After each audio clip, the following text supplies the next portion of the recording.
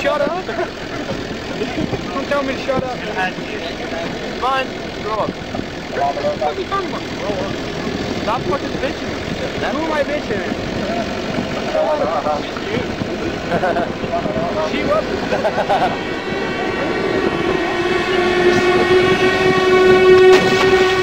America's first digital media generation at war.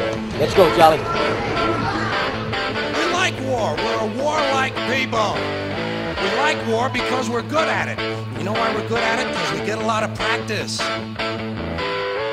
We average a major war every 20 years in this country, so we're good at it. Hell yeah, bitches! That's our new job in the world, bombing brown people. Iraq, Panama, Grenada, Libya, you got some brown people in your country, tell them to watch the fuck out, or we'll goddamn bomb them. To me, war is a lot of prick waving. War is a whole lot of men standing out in the field waving their pricks at one another. Men are insecure about the size of their dicks, and so they have to kill one another over the idea. In this particular case, Saddam Hussein had questioned the size of George Bush's dick.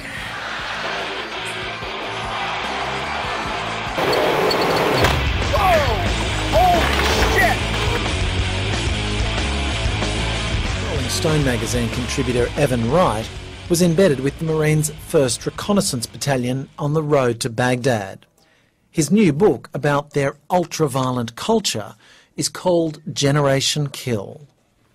They were raised by television, Hollywood movies, video games, internet porn. I mean, that stuff was available to them from a very young age, and that's sort of how they were acculturated into society.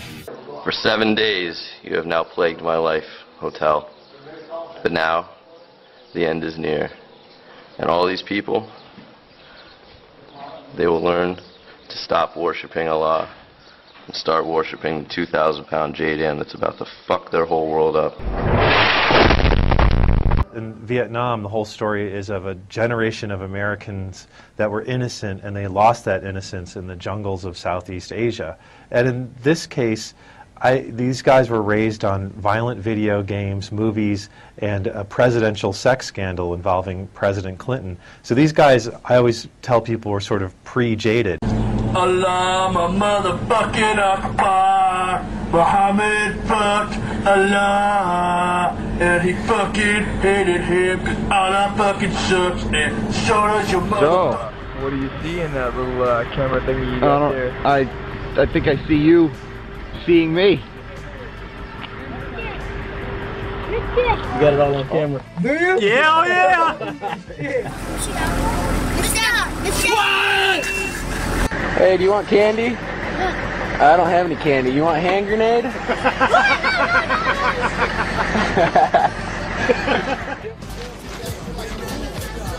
I'm listening to Tupac.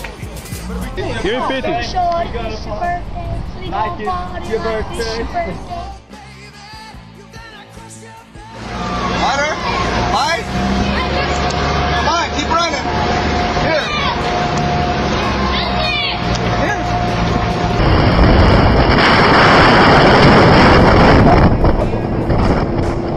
Oh, so cute, little puppy. Oh, that's it. That's mean. Allahu Akbar. Allahu Akbar. Allahu Akbar. Allahu Akbar. Allahu Akbar. Allahu Akbar.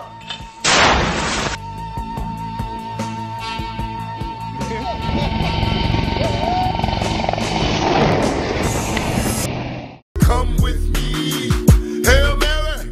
Now, I thought this was pretty cool. Two of our guys serving in Iraq, Staff Sergeants Matt Wright and Josh Jobs, they can't be here tonight because they're in Iraq.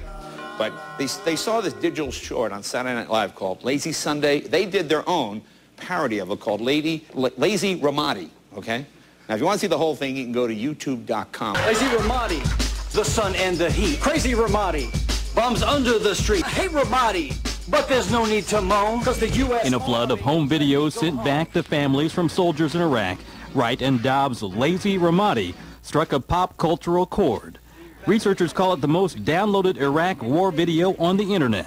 Lazy Ramadi. Lazy Ramadi. Lazy Ramadi. Lazy Ramadi. 2, no 6, no 12, Baker's dozen. There is a need, there is a desire to tell people back home, whoever they might be and wherever they might be, here's what's going on in my life. We take it, I think, sometimes for granted that we can talk to them every day, that we are able to instant message and they can call home. Back in Vietnam, they didn't have that. Even in the Gulf War 10 years ago, they didn't have that. I hear a lot more than I want to. It has its good points and bad points, because at least if you know you talk to him every day, you know he's okay. But if a day goes by and you don't hear from him, you're like, oh my gosh, what happened? And you have to remember, no news is good news. It works out. Hey, I wonder if we got online. Oh shit! Yeah, fucking stop in the kill zone. It was an experiment in authenticity in citizen journalism and a new type of Web 2.0 documentary filmmaking. The internet made this participatory film possible. It's the first war movie filmed by soldiers themselves on the front lines. Are we on fire? Hand down! Keep going, brother. You want to play? My idea was, what if I could establish a relationship of mutual trust and respect and collaborate with these soldiers, give them the cameras, and work with them in a permeable relationship over the internet to tell the story through their eyes. They became, the cameramen and journalists. We're not supposed to talk to the media. I'm not the media, damn it. I feel by giving the soldiers the power to press record on those cameras in Iraq, we move 1 degree closer to the essence of what it means to be a soldier on the ground.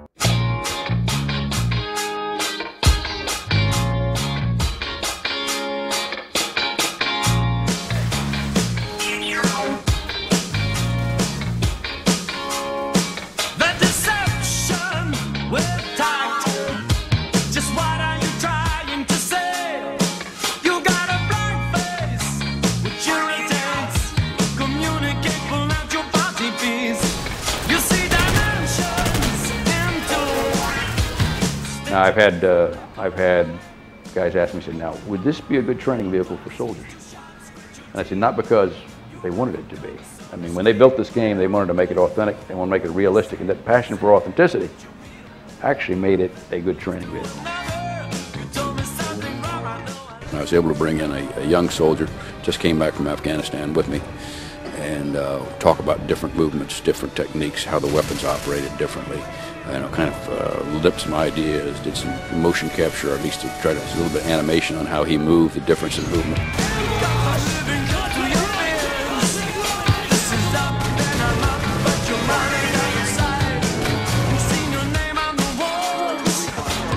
In the game, I spent a lot of time recreating the way that the breaching would work, and throughout many of the missions, you're going to see your AI comrades stacking up and doing their breaching actions. So we've really meticulously recreated that. Facilitating the animators to really see how Marines operate and move, facilitating the artists to take pictures and apply those textures, particularly of utilized weapons, where it's not something drawn from a movie armory somewhere, but actually weapons that are worn and have been to Iraq and back and bear those wear marks. All of the Marines that were out there, I guess they had gotten word that there was some of these video game guys coming around, and they're all bringing their gear up, and they're trying to show us their gear, and we gave them open invitations to come on down and visit us, and they were just totally awestruck. A bunch of the guys took us up on our open invitation to come down to Infinity Ward and check out the game, which was awesome. They jumped into a multiplayer game. At first they went running every which direction, got slaughtered, and then they're like, all right guys,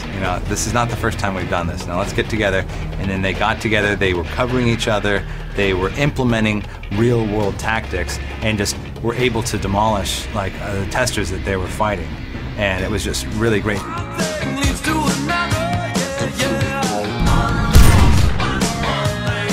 I really believe the Call of Duty teams have gone above and beyond. Some of the Marines have actually commented, wow, this is going to be one heck of a game. You're really showing us in our reality. Having those guys, seeing them, operate, bringing them to the studio, and really just added to the authenticity of the game, and really made it so that the Marine Corps can take a lot of pride when they see their boys in action in Call of Duty 4 Modern Warfare.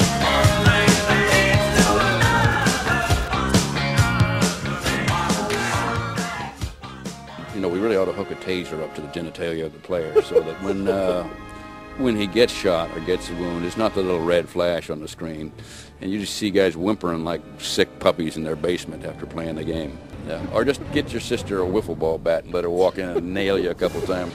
Oh, Hank, yeah.